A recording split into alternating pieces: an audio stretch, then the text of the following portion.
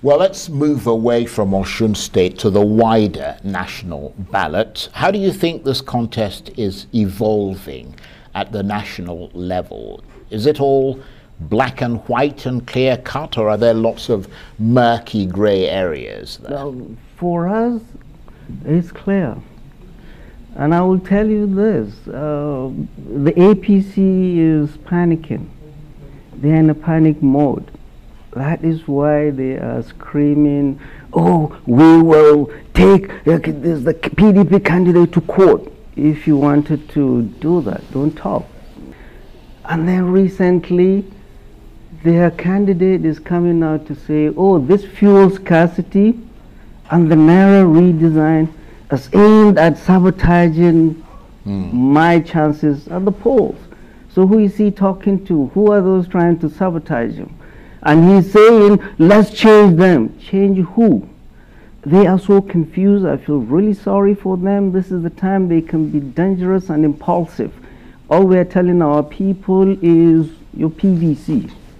Get your PVCs, line up, and vote for a candidate of your choice. And we're guiding them and telling them why Atiku Abubakar is the right candidate to choose, why it will be suicidal for them to re-elect APC again. Right, but the campaigns, as you said, we're seeing a lot of personal attacks. I mean, because it's also coming from the PDP, whether it's in reaction, they're both sort of throwing mud at each other. Is it your sense that it's becoming increasingly bitter and unpleasant? Right, and this is the nature of the beast, especially here, and that's why karma heads like us jump into the trenches to tell our people, let the screamy ones go and scream at the hustings.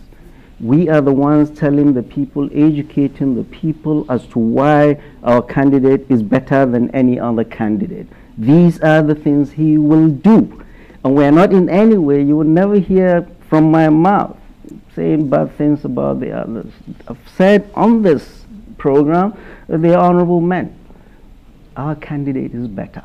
Our candidate is a candidate that will see us through this ditch. So you don't think it's a plus for your candidate that there's all this focus on the APC presidential candidate's mental capacity and whether or not it's deteriorating? Right, no, I'm a doctor, physician, 41 years and counting.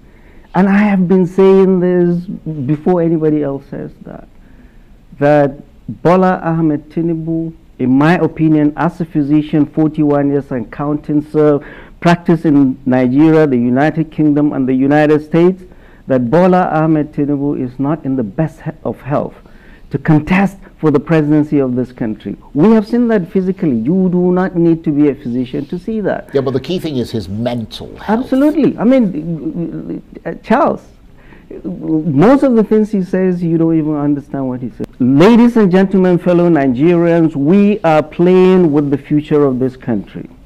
Bola Ahmed Tinubu has been spoiled by Lagos over the last 23 years, and he's still holding the power in Lagos. Nobody contests whatever he does.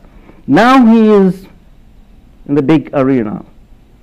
He's running away from scrutiny. And he is surprised people are challenging him. People are asking him to do that.